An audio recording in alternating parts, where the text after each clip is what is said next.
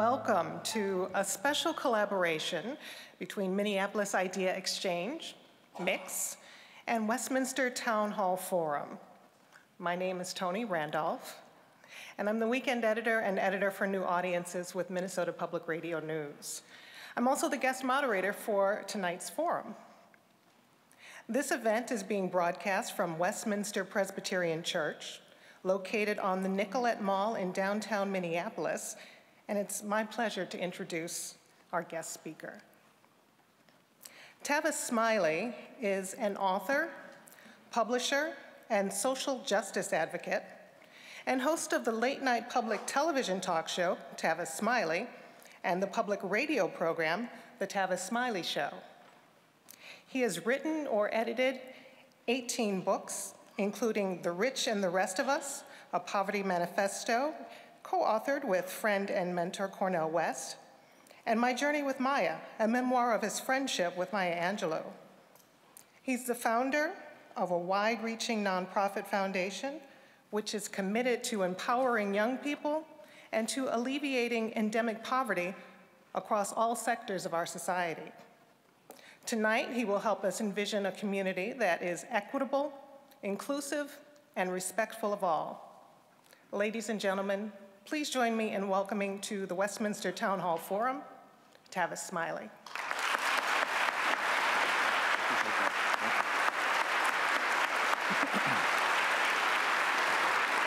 Thank you.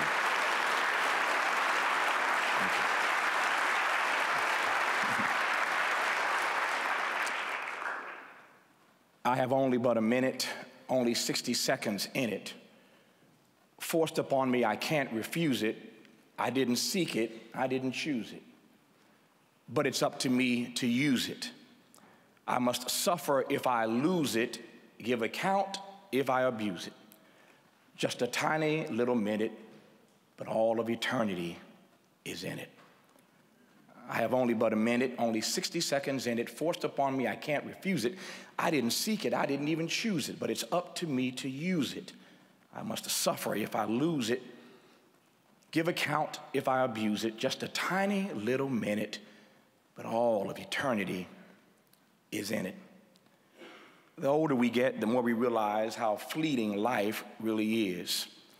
And so it behooves each and every one of us, I think, to be serious every day we wake up about maximizing the moment that we have. And I want to talk about that tonight, how we maximize this moment that we've been blessed to have, given all of the challenges that we face here in Minneapolis, in Minnesota, and beyond. Let me commence, though, first by thanking the Westminster Town Hall Forum for this invitation, for the Minneapolis Idea Exchange as well, to all those sponsors who my new friend, I think I can call him Brother Tim, my new friend, Brother Tim, earlier in his remarks listed all of those sponsors who have made this possible. I host a television program and a radio program every day, and so I know that none of this happens without underwriters, and so I just have a penchant for always making sure that I take a moment to thank underwriters like you who make our work possible. So thank you. To the mayor, I'm so accustomed to mayors coming out, I say this with humility, I'm so accustomed to mayors coming out to say hello, to meet and to greet and to move on, to do what they have to do. And I understand that in a city like Minneapolis, there is so much more that needs to be done. And the mayor is really about to waste 25 minutes of her good time to sit and listen to me. But let's thank once again Mayor Hodges for her presence. Thank you, Mayor, for being here. To Toni, I thank you for your agreeing to moderate this conversation tonight. To all of my good friends at Minnesota Public Radio, as most of you know, for almost 15 years now, I've been honored to be a part of the public radio family on NPR and PRI and still do that work every day. So to Minnesota Public Radio, thank you for being here tonight. Thank you for recording this forum so that our fellow citizens here in this great city and this great state and surrounding communities can hear and be a part of this conversation. And last, but certainly not least, let me take a moment to thank those of you who are looking back at me right now. There must be nothing else to do in Minneapolis tonight. because you are packed in here tonight in this beautiful edifice. This is, I've seen so many photos over the years of this great edifice, but it's my first time coming inside, and what a gorgeous place it is to have a conversation tonight. So thank you to those of you who have made this issue important enough to put it on your calendar to come out and join with us tonight. Now to my 25 minutes of remarks that I have been asked to give on the subject, No One Left Out, Creating Communities of Justice. No one left out, creating communities of justice. I'm going to take speaker's prerogative, and since I am in a church, and since I am so accustomed in my black church in Los Angeles to my minister doing this practically every Sunday, I'm going to play the role of preacher for just 10 seconds and ask you if you will turn to your neighbor. All the black folk know exactly what I'm talking about. Somebody say amen. We hear this every Sunday. Turn to your neighbor. So seriously, turn to your neighbor and tell them that justice, y'all aren't working with me, I mean this. Turn to your neighbor and tell your neighbor the following. Justice is what love looks like in public. Now think of what you're saying and say it one more time. Justice is what love looks like in public.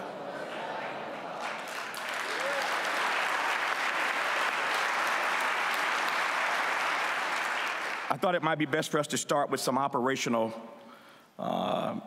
definitions that we can implementize before we jump too deep in this conversation, because it seems to me that if we're going to talk about leaving no one behind, no one being left out, and creating communities of justice, we better start with a definition of what we mean when we say justice. And for me and for Dr. King, justice is what love looks like in public. Now, I think that begs a definition, Brother Tim, of what we mean when we say love. For me, love simply means that everybody is worthy just because. That's love. That everybody is worthy just because. Everybody is worthy just because. Not because of your surname, not because of your neighborhood, not because of your earned annual income, not because of where you went to school, not because of who you know, not because who your mom and daddy them are, not because the kind of car you drive, the kind of hookup and access you have. None of that matters. Love means that everybody is equally worthy just because. Everybody is somebody's child, everybody is somebody's kid, and every single citizen in this city, in the Twin Cities, in this state, in this nation, in this world, every other citizen is worthy just because. I don't have the time tonight to really drill down on that thing like I want to, but imagine how our public policy in this city, in the state, in the county, in the nation, imagine how our public policy would change right now. Put another way, imagine how our public policy would change sooner than at once and quicker than right now if we could ever operationalize that definition in our politics. Are you still with me? That everybody is worthy, why? Just because. If everybody were worthy just because, that would mean that everybody would have access to an equal high quality education. Are you with me? If everybody's worthy just because, then everybody has access to universal health care. If everybody is worthy just because, then nobody has to live next to an environmentally toxic dump site. If everybody is worthy just because, nobody has a minimum wage job, we all have a living wage job. If everybody is worthy just because.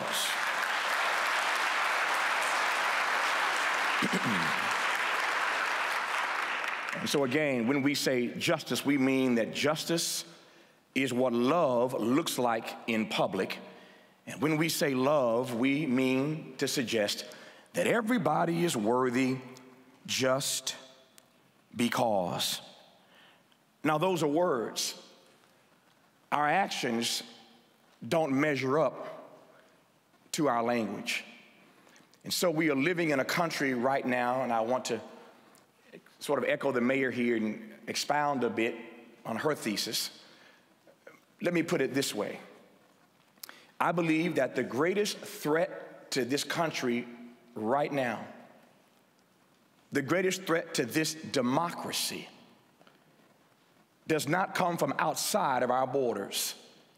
If you listen to the politicians in Washington, and certainly here in Minneapolis with the Somali community here, you understand what I mean when I suggest that all of us are on high alert when it comes to talking about the future of our democracy and wanting to suggest or believe or to think that somehow the greatest threat to our democracy comes from outside our borders, and that great threat is terrorism.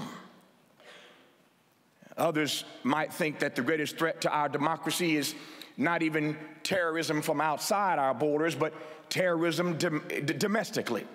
It's hard to focus tonight. It is hard to focus tonight on this first day of October, when just hours ago in the state of Oregon, yet another mass shooting, as we sit for this conversation tonight, has taken the lives of at least 13 confirmed dead, and we don't know yet how many wounded. Yet another mass shooting. So it's not even terrorism from outside our borders. We don't want to come to terms with that. Can I keep it real? Can I keep it real? The truth of the matter is that we would much rather talk about the threat from the threat, that is, that we fret about the threat. Now I sound like Jesse Jackson. We fret about the threat that we believe is coming from the outside, and God knows. I want to be clear here. I'm not suggesting that we not remain vigilant, and that we not remain diligent in our duty to make sure that we protect our borders. And certainly we know that there are folk out there who want to do us damage, want to do us harm. But we have yet to grow up. America has grown wiser, we've grown older, but we ain't grown up yet. We've not grown up to the point where we're willing to have a conversation about what threatens us from the inside. And so every time there's a shooting, even when babies are killed in Connecticut, even when black folk are killed inside churches, God help us, when students are killed on a campus in Oregon, we still can't come to terms with doing something about guns on our streets.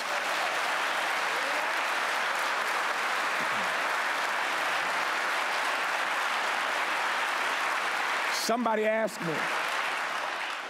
me backstage before we came on what I think it's going to take for us to ever get to the place where we can have a real conversation about this domestic terrorism, this domestic threat that we seem to face far too often. You know what it's going to take?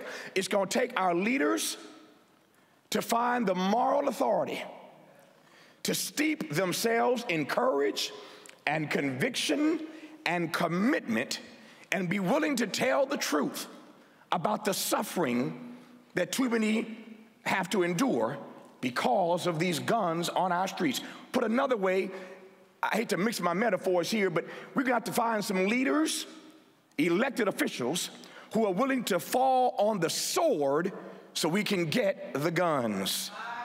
Somebody's gotta fall on the sword so we can get the guns. Somebody's gonna have to stand up with that courage and conviction and commitment born of a character that says, I don't care if I don't get reelected. We're losing too many fellow citizens to guns. And the NRA cannot continue to buy and boss every elected official in Washington. That just can't continue to happen. And so I detour for just a moment here because it's impossible to not have your heart broken every time you see this happen. And for the next 24, 48, 72 hours of the news cycle, this will be the story. And everybody will decry from the White House on down, everybody will decry what has happened here. And in a few days from now, we will return to business as usual. As my grandmother used to say, and when all has been said and done, more will have been said than done. And we come back to the same place every time this happens. We'll spend all day on Fox News. Oops, did I say that? We'll spend all day decrying the international threat, the global threat. We won't get serious about this domestic threat, and pardon me, that wasn't even my point. Because I don't believe that that kind of terrorism is the greatest threat facing our democracy. I want to advance to the point I was trying to make. I believe that the greatest threat facing our democracy today, I believe that poverty is the new slavery. Poverty is the new slavery.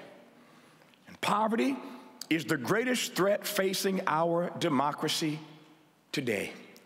And when we talk about poverty, we can't just talk about poverty in a vacuum. We are talking about poverty, we're talking about income inequality, and we're also talking about economic mobility or immobility. All three of those things have to be mentioned at once: poverty, income inequality, and economic mobility.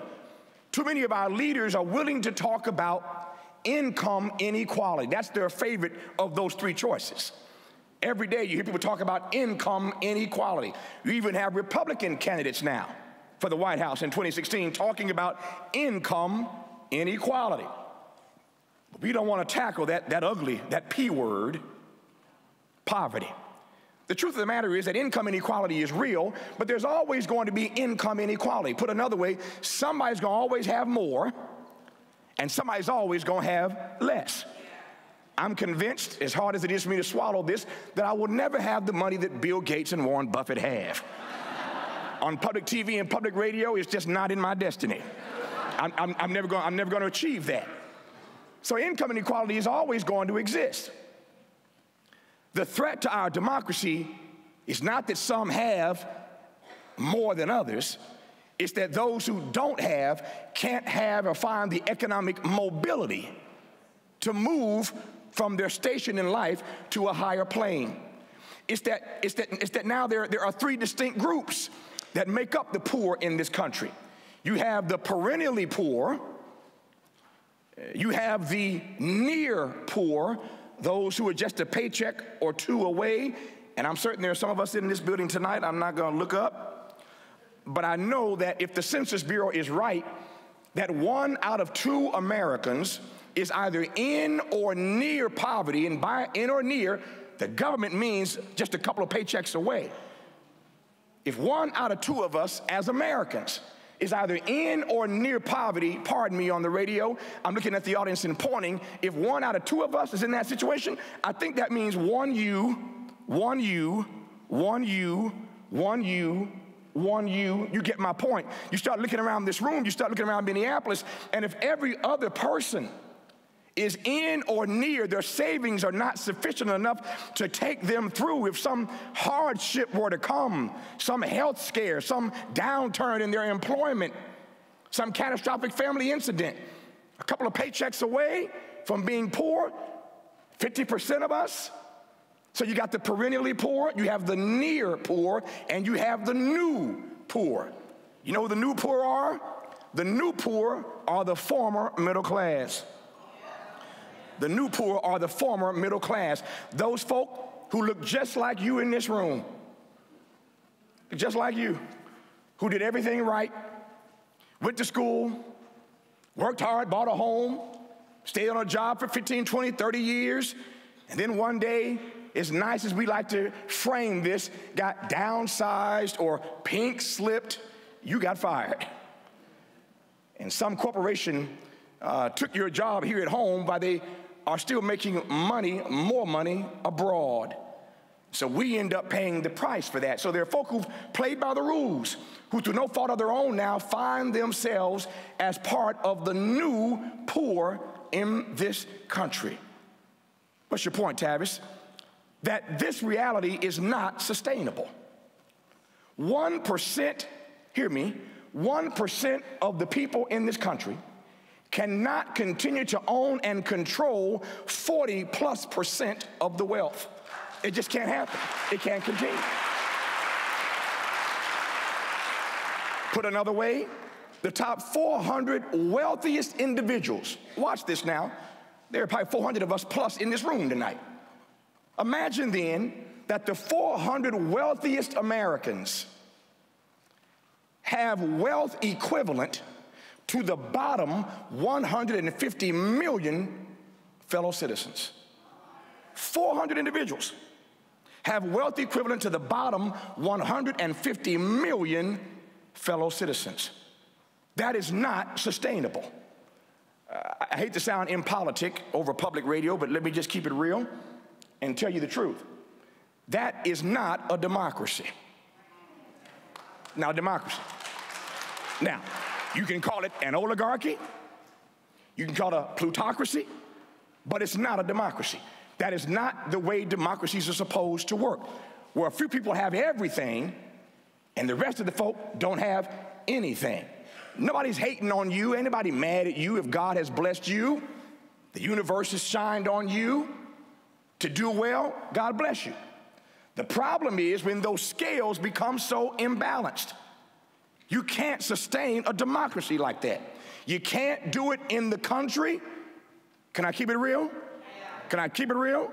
You can't do it in the country and Minneapolis. You can't do it in your city. Now let me make you, in the presence of your mayor, let me make you a little bit more uncomfortable.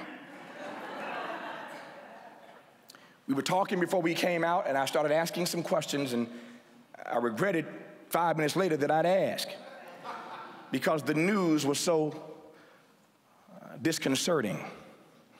The mayor started to share with me the numbers. I see these young people from this Kwanzaa school here tonight, these beautiful, precious black babies. Something is wrong, Minneapolis. You don't want to hear this, but I'm saying it in love. Something is wrong in this progressive city. Something is wrong when there are schools in your city that have now fallen below the achievement rate in the state of Mississippi. Something is wrong, Minneapolis. Something is wrong, progressive Minneapolis, when the white folk are doing well and the black folk are sliding, people of color are sliding in the other direction. Something is wrong, Minneapolis. Something is wrong, Minneapolis, when the achievement gap is not shrinking but widening. Something is wrong, Minneapolis. So it seems to me if we're going to have an exchange of ideas, it's got to start with somebody telling the truth. And I can do that. I can do that because in a few hours I'm catching a plane back home to Los Angeles. Now, I might not be able to say this in LA where I have to live and work, but I can say it in Minneapolis and take my behind home. But the truth of the matter is that I said to the mayor, and I said to Brother Tim and Sister Tony, I said, something is wrong for those of us who look at Minneapolis as a progressive beacon of light and hope. And you start to look and drill down on the numbers, and you realize, can I keep it real? You realize that y'all ain't as progressive as you think you are. You're not as progressive as you think you are. In your mind, you are. In your head, you are. In your heart, you are. But in your public policy, the mayor's fighting an uphill battle to talk about equity. This is what I call doing the righteous work. It's what I call doing the heavy lifting. It's not the popular narrative, and it sometimes means you might not get reelected. But somebody has got to tell the truth about the suffering of everyday people. And you know why? You know why? Because if nobody tells the truth about the suffering of everyday people, then that suffering gets rendered invisible. And the worst thing you can do to people who already feel that their humanity is being walked on, their dignity is being denied, the worst thing you can then do on top of attacking their humanity and disrespecting their dignity is to then render them invisible. So they get marginalized, they get exploited, they become an afterthought. And then that becomes the condition of the nation. Poverty is threatening our very democracy. Put another way, I believe, if that ain't bold enough for you, let me get a little bolder. I don't believe that poverty is just threatening our democracy. I believe that poverty is now a matter of national security.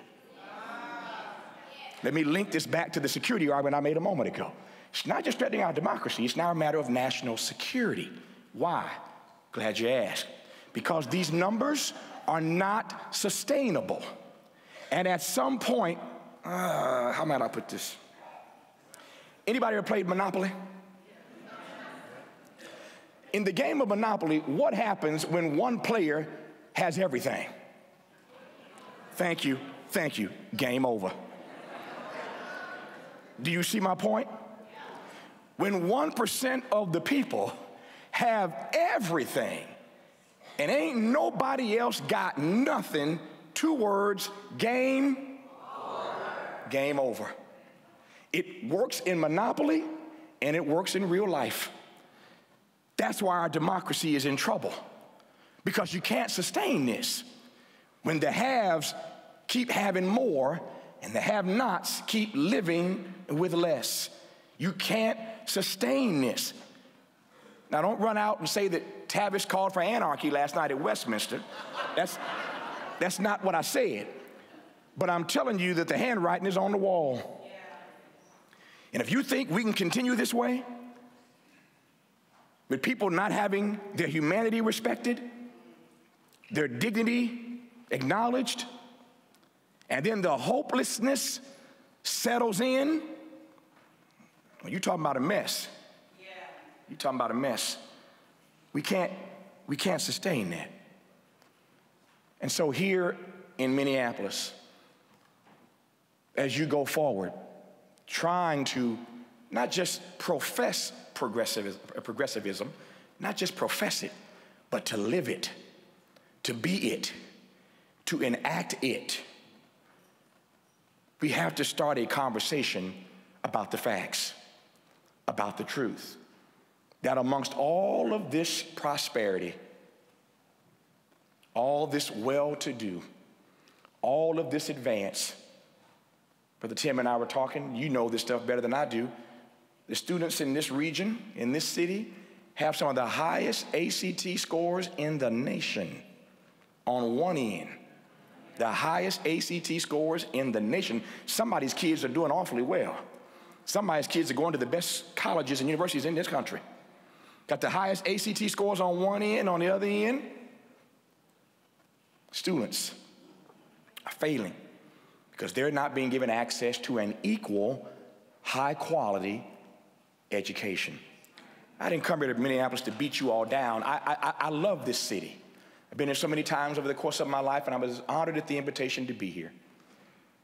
But as we move around the country, if we're going to confront the thing that threatens us the most, I repeat myself yet again, somebody has to tell the truth about the suffering, because the suffering is increasing.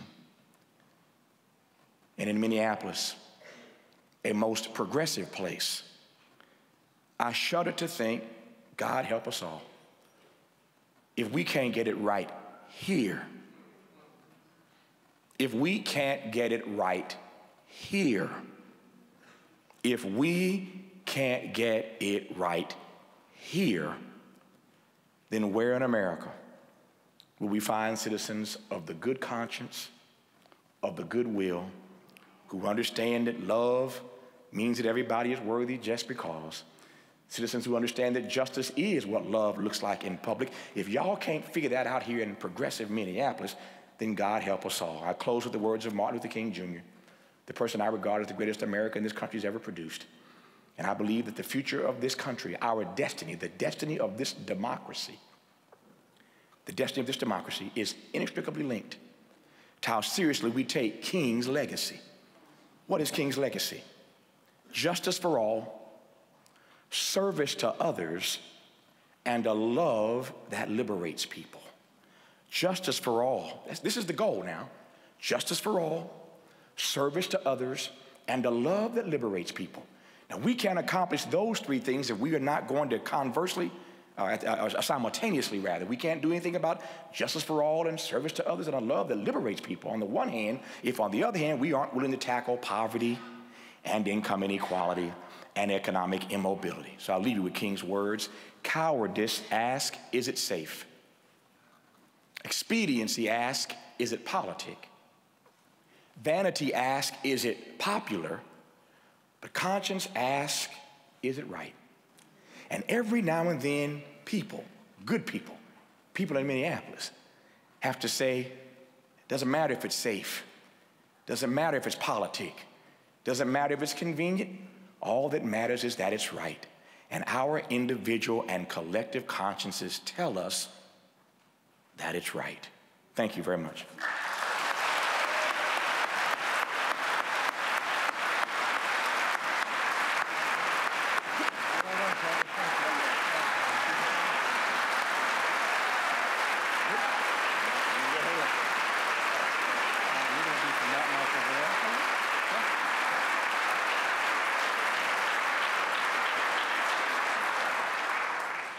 Thank you, Tavis Smiley. You're listening to the Westminster Town Hall Forum, broadcast from Westminster Presbyterian Church on the Nicollet Mall in downtown Minneapolis. I'm Tony Randolph, weekend editor and editor for new audiences at Minnesota Public Radio News, and I'm the guest moderator for tonight's forum. Our speaker, as you know, is Tavis Smiley, author, public television host, and social justice advocate.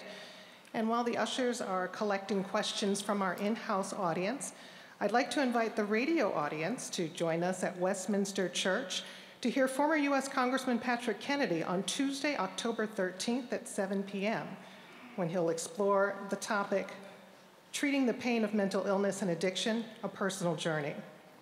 Additional information on this event can be found at westminster.org. And I know you just sat down, but I'd ask you, Mr. Smiley, if you would please step back up to the pulpit, and I can present to you some questions from our audience.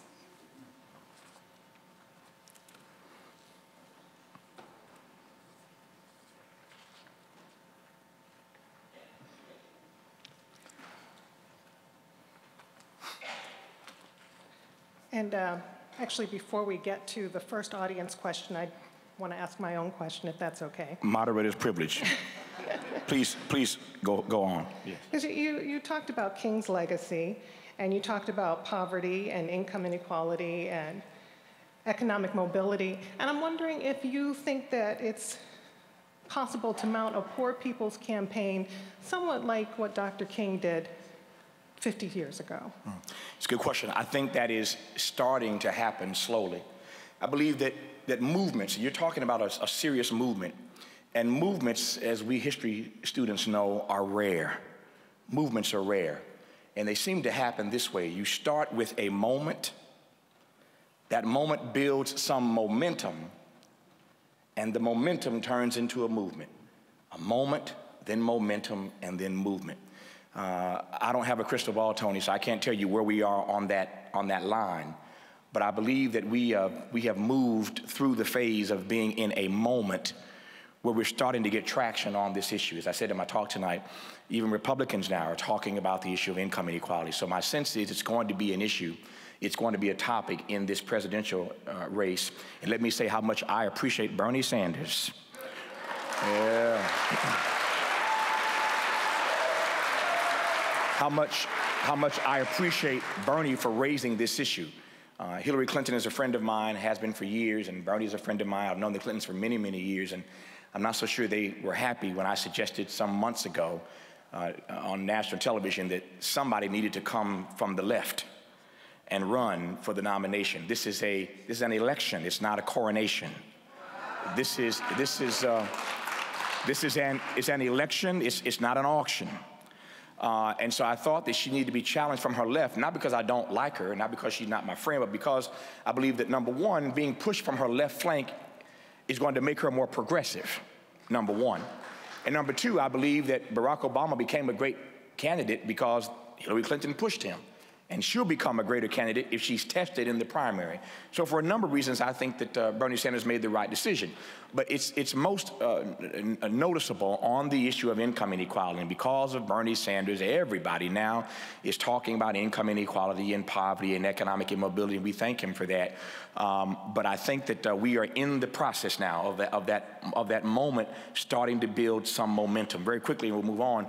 I have been suggesting something that I want to share with you, and if you feel the same way, then please use your social media accounts to raise this issue. We're using a hashtag that we just announced. It's hashtag 2016 Poverty Debate. Hashtag 2016 Poverty Debate. What we're asking for, you're going to be hearing more about this in the coming months, because I'm going to be leading the campaign with others about this very issue. In the history of this country, and certainly in my lifetime and your lifetime, there has never been a single presidential debate. You know, when we get down to the two finalists, we're going to have the Presidential Debate Commission give us those 3 debates that we get every 4 years, right? There has never been a debate exclusively about the issue of poverty or income inequality or economic immobility. And I believe that now, Tony, is that time. That moment that we are in can turn to momentum if for 90 minutes the eyes of the entire nation, of all the media, focused for 90 minutes on the issue of poverty and income inequality. And both of these candidates are then put on the record about what they're going to do if they're elected president. I believe that moment, you know, and when we talk about time, Brother Tim knows this, there is what we call kairos and what we call chronos.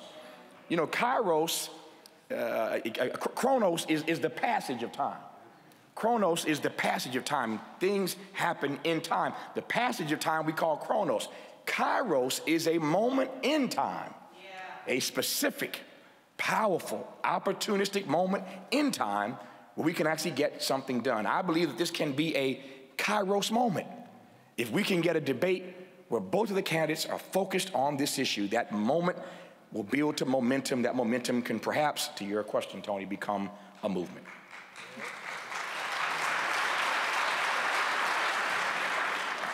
And a question from our audience: what are we as a nation going to do about gun violence? What can we do at the state and or local level? Yeah.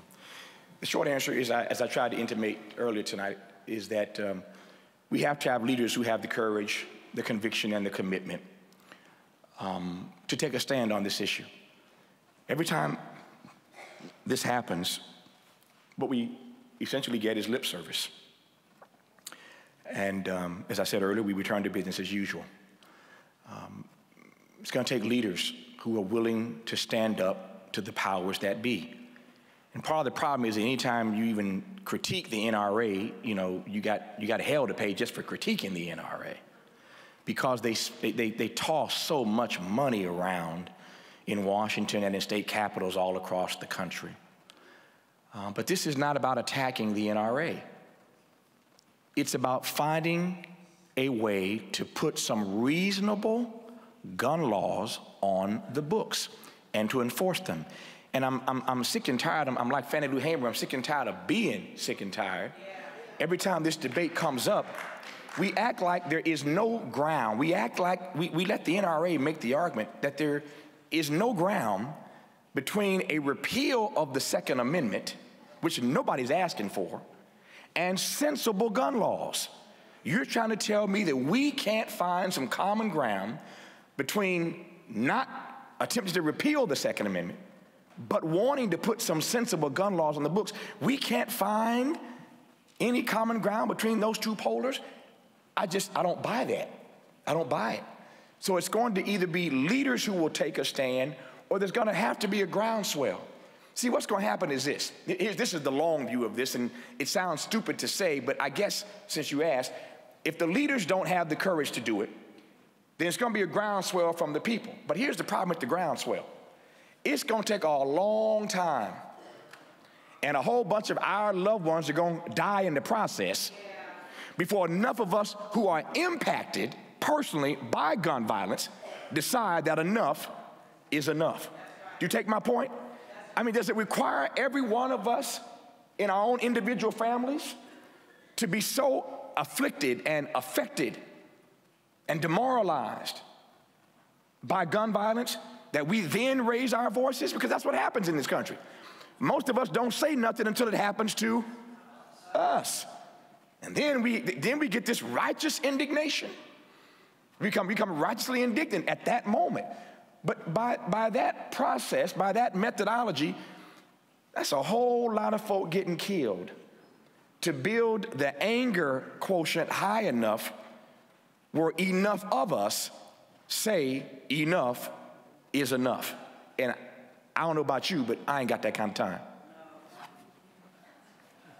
This next question isn't really a question, and several people put these words on the cards. Black Lives Matters. Mm-hmm. So I guess the question is, what is your take on Black Lives Matters? They're protesting around the country and here in the Twin Cities. Mm-hmm. And there's been a lot of controversy about tactics used. So can you give some comments and thoughts about what you have seen with the Black Lives Matters movement? Sure. First of all, let me just say that in the annals of history, whether they are black lives or white lives, black folk or white folk, for those of us who are students of history, we have to admit and acknowledge that well-behaved people rarely get anything done.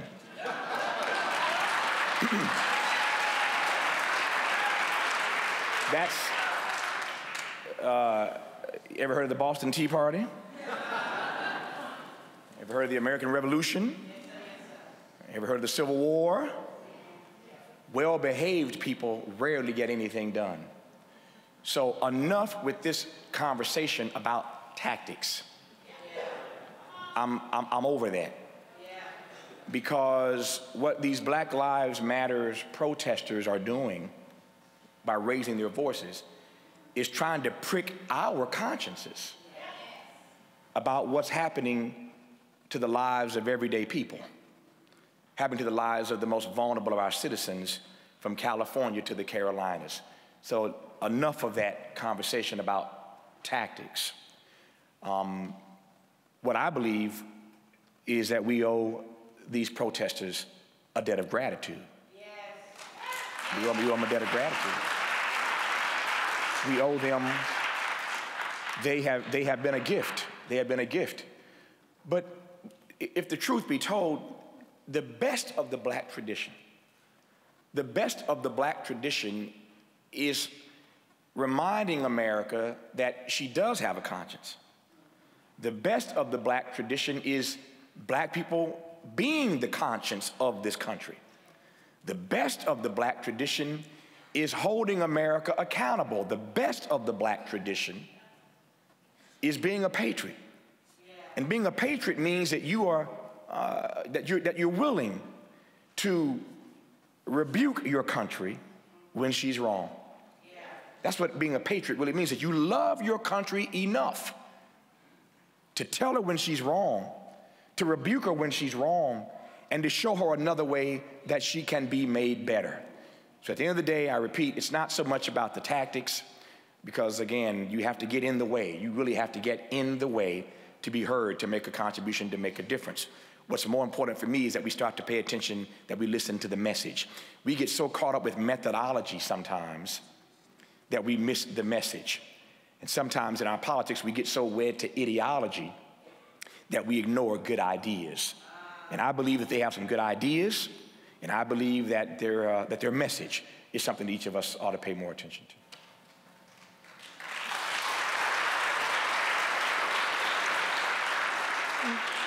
You talked about education earlier, and a question: if you were superintendent of the Minneapolis schools, God help us all. How would you approach the education deficiencies that you've identified? Yeah, I don't know enough about the crisis specifically here in Minneapolis. I know what I read. I know what the mayor and I discussed, and Brother Tim and I discussed. I know certain things. But I really don't have to know all the facts to answer the question in this regard.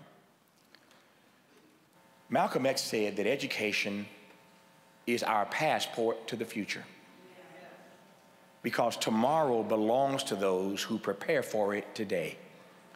If Malcolm was ever right about anything, he was right about that. Education is our passport to the future, because tomorrow belongs to those who prepare for it today.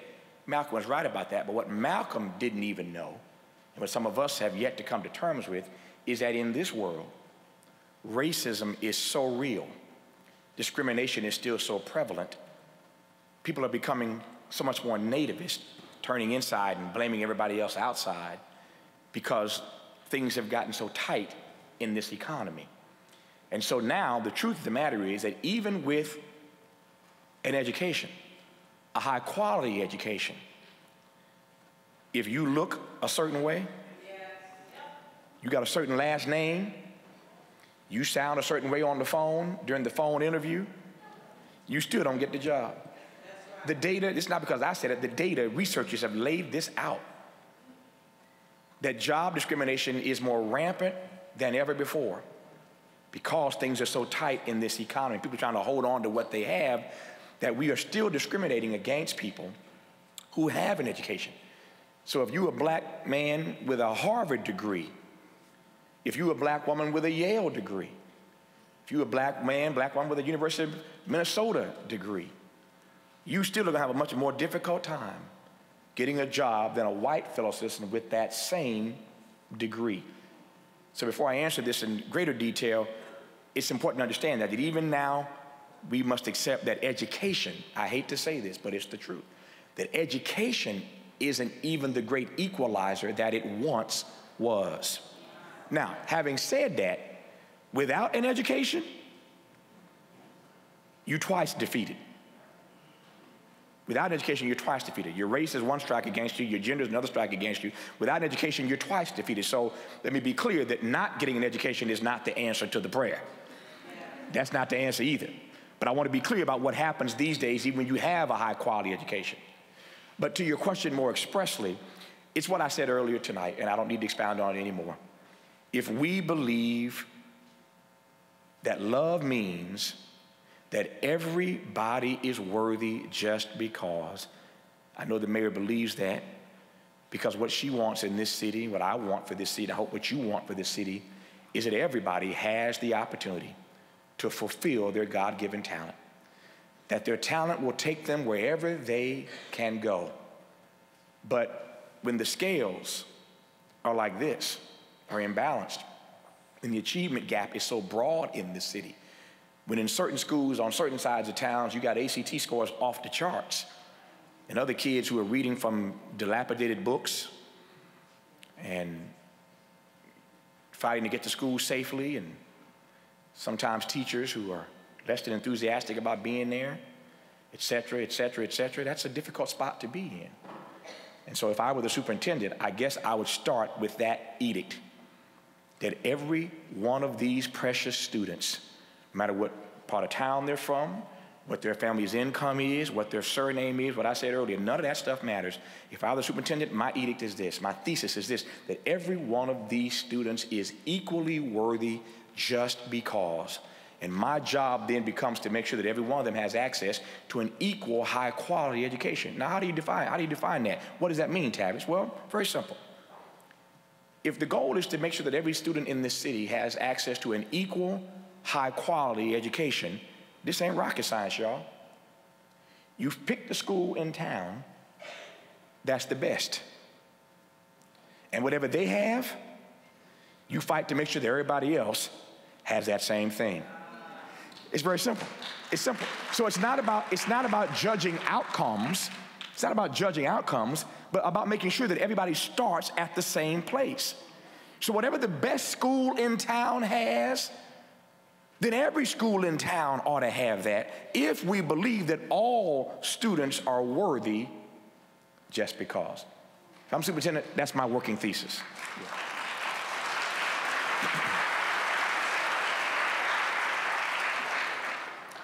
This is another word that's on a couple of cards, reparations. We don't really want to go there tonight, do we? Very simply and very quickly. I believe in reparations, but I don't believe in it in the way or as defined by some people. Put another way, I am not in 2015 looking for 40 acres and a mule. I'm not even looking for a check.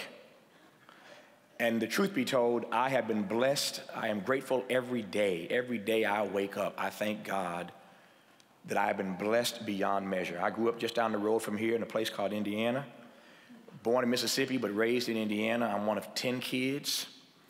My mother and father and my grandmother, Big Mama, 3 adults and 10 kids, 13 of us lived in a 3-bedroom trailer with 1 bathroom. Not a house. I grew up in a trailer park, a dirt poor trailer park with 13 people sharing 1 bathroom in 3 bedrooms. My mom and dad had 1 bedroom. My 7 younger brothers and me had the 2nd bedroom, and my 2 sisters and my grandmother, Big Mama, had the 3rd bedroom. 13 people in a 1-bathroom, 3-bedroom trailer.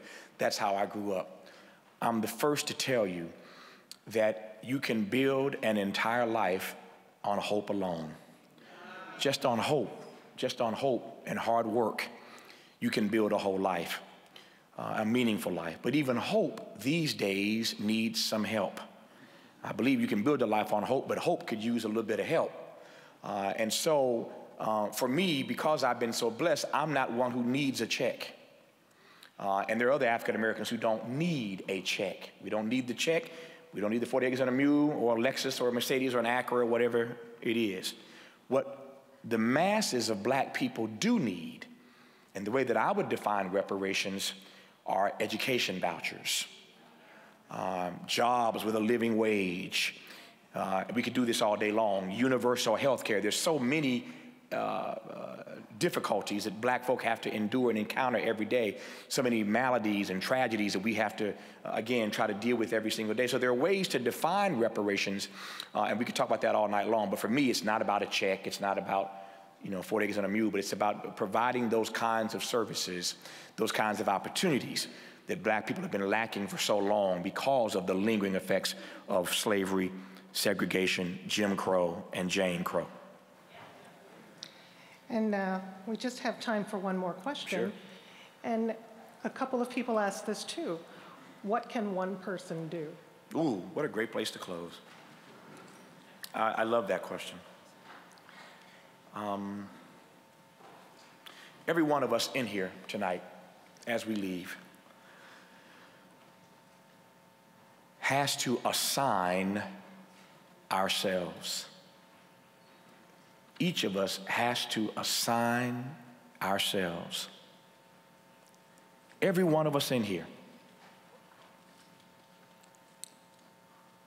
ought to have our consciences pricked by something that we see every day, something that we walk past every day, something that just disrupts our spirit. There's something in Minneapolis that ought to unsettle your soul. This is a great place to live, but this ain't utopia. No place is. I love LA. I live in LA, but it's far from utopia.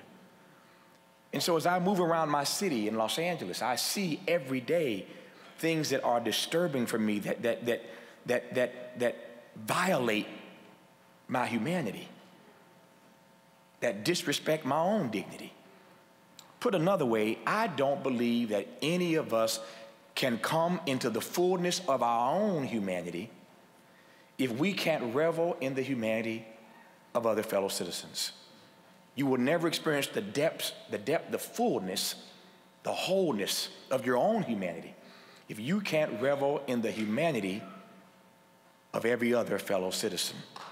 So there has to be something that just outrages your senses that you know needs to be addressed. And whatever that thing is, I can't tell you what it is. You know what your own sensibilities are. But there's got to be something that you say, tonight, I'm going to assign myself to do something about this right where I am. I'm going to do what I can, as the old song says, Brother Tim, to brighten the corner right where I am. Song says, brighten the corner where you are. Brighten the corner where you are. Someone far from harbor you may guide across the barge. Just brighten the corner right where you are. Can you imagine how different, how much better our world would be if every one of us in Minneapolis and beyond tonight decided that there's one thing that's contesting our own humanity that we're going to assign ourselves to do something about? Because by any other definition, that's what racism is. the contestation of somebody's humanity. Homophobia is the contestation of somebody's humanity. Ageism is the contestation of somebody's humanity. Classism is the contestation of somebody's humanity. This achievement gap that's lingering and growing is the contestation of somebody's humanity. This is what we're fighting against. How do we navigate our lives in a world, in a city, in a county, in a state, where too many of us have become too comfortable with the contestation of other people's humanity? And if we become so comfortable by that, as opposed to being conflicted by it, then how then do we come again into the fullness of our own humanity? I come to King once again, that our destiny as a people is inextricably linked together. Injustice anywhere is a threat to justice everywhere. And every one of us, I again believe, must do our part to assign ourselves to honor that legacy. Justice for all, service to others, and to espouse a love that will liberate people. Westminster, thank you so much for having me. I appreciate this opportunity. Tony, thank you. Brother Tim, thank you as well.